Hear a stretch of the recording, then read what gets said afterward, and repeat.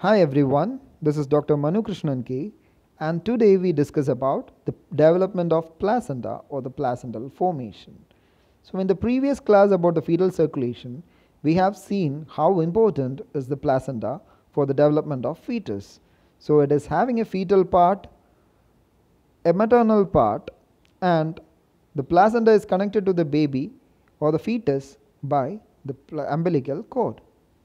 And the exchange of materials happens within the intervillous spaces where there is projecting chorionic villi, and they are responsible for the transfer of materials from the mother to the fetus. So let's have a look how this placenta is developed. For proper understanding of placental formation, the knowledge about the decidua and the implantation process are inevitable. So let's see what is implantation.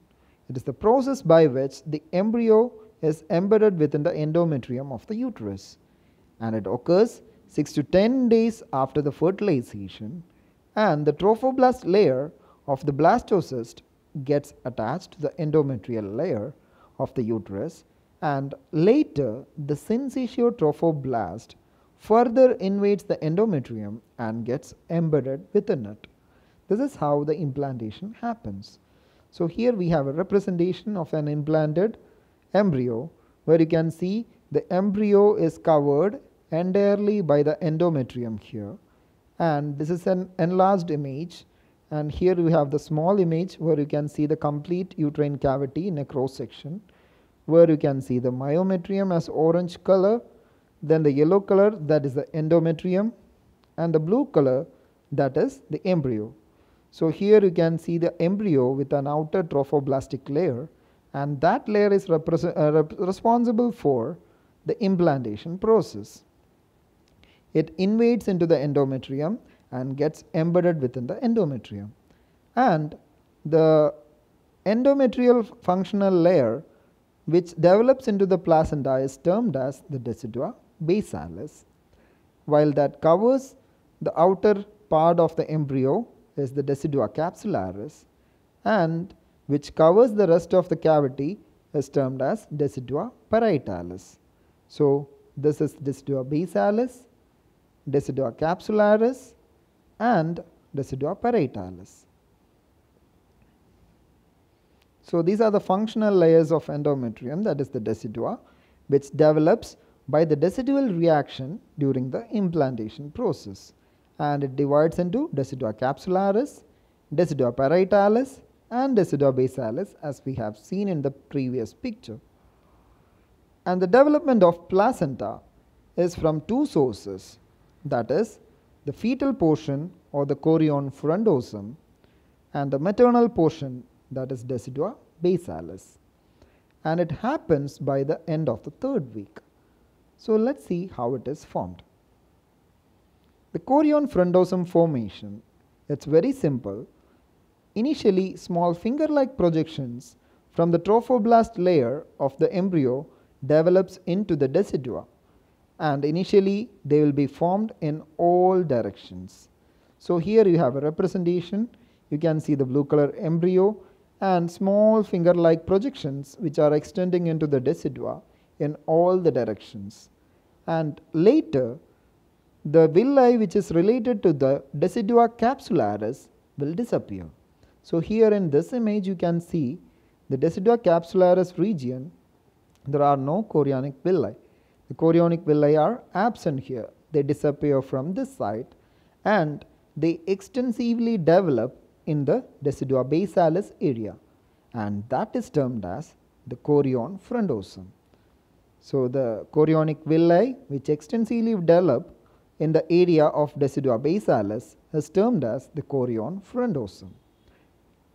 And then the trophoblast layer of the embryo proliferates and divides itself into two layers, and that two layers are cytotrophoblast, which is the deeper one, and syncytial trophoblast, that is the superficial one.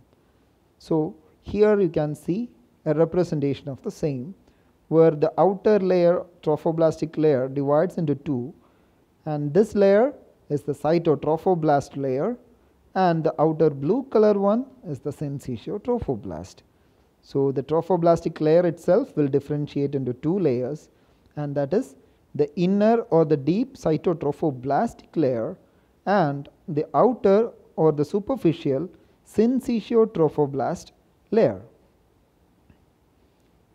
And here in the syncytial trophoblast layer, small lacunae will develop, and those lacunae or the spaces are separated by a portion of syncytial trophoblast called as the trabeculae.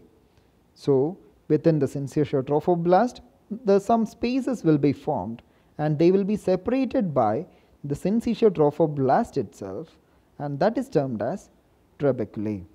And later these lacunae or the spaces will communicate with each other, forming the intervillous spaces of placenta. That is how the intervillous spaces are formed.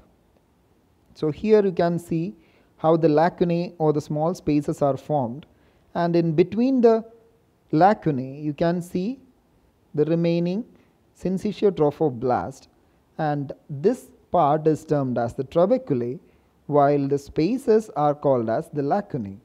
And later between these two lacunae, they will become intercommunicating, and that is termed as the intervillous spaces. Later in the placenta we will see the intervillous spaces, and they are formed by the intercommunication between the lacunae. And the next stage is the development of villi. That is through the chorionic villi is through which the transmission of materials happen. So the diffusion should happen through the villi, and we should know how the villi are developing.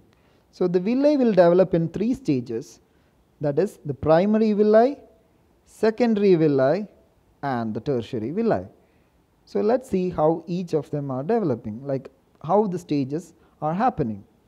Initially you can see the syncytial trophoblast represented by the sky blue color, and you can see the cytotrophoblast here, and you can see the intervillous spaces or the lacunae we have seen in the previous representation.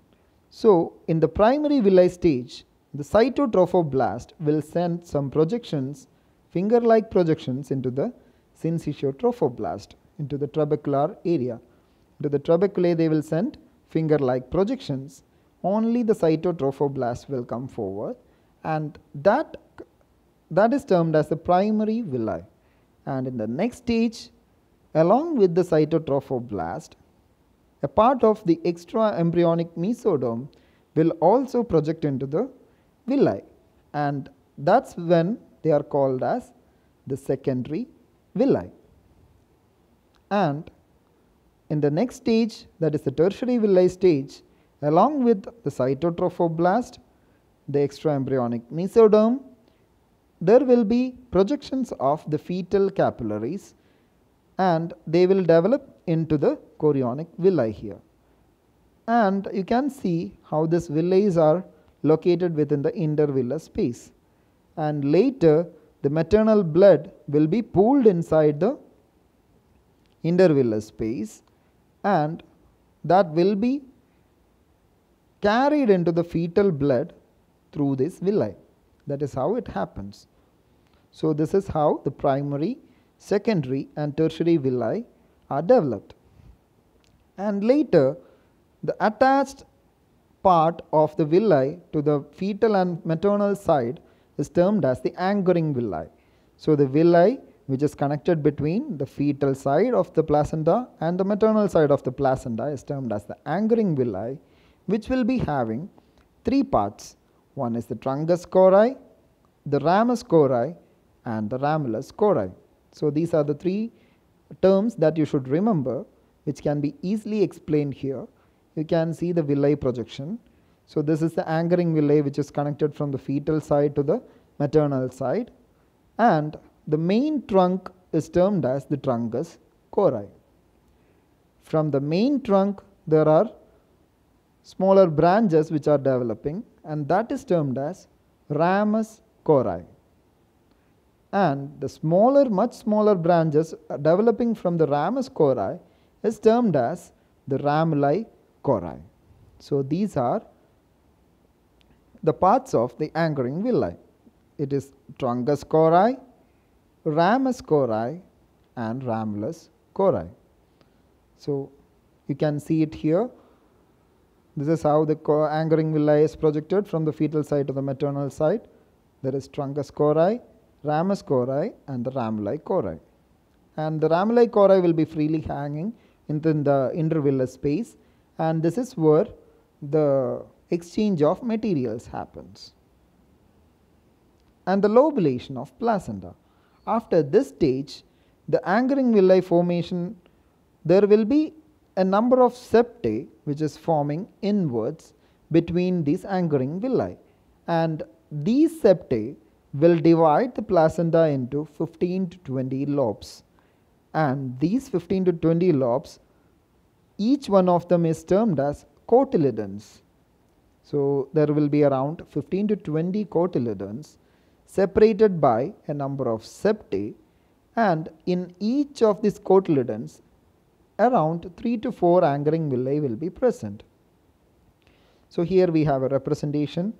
This is a cotyledon, and similarly there will be around 15 to 20 cotyledons in a single placenta, and in each of these cotyledons, just like this villi here, there will be around 3 to 4 anchoring villi, and you can see the septae which are coming inwards and they separate between these cotyledons.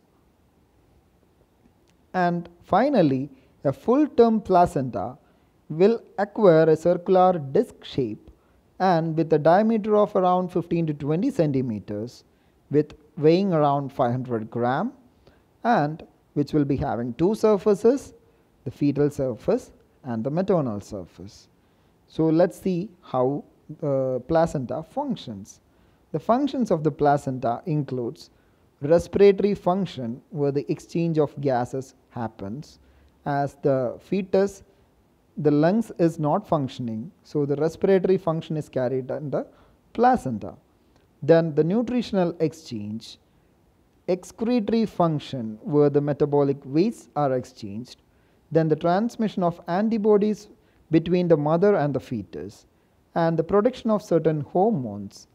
And the placenta is having some storage function, where it stores glycogen, calcium and iron, and as soon as the baby is born, then the storage function will be carried over to the liver of the baby. So these are the points you should remember about the placental formation. Thank you.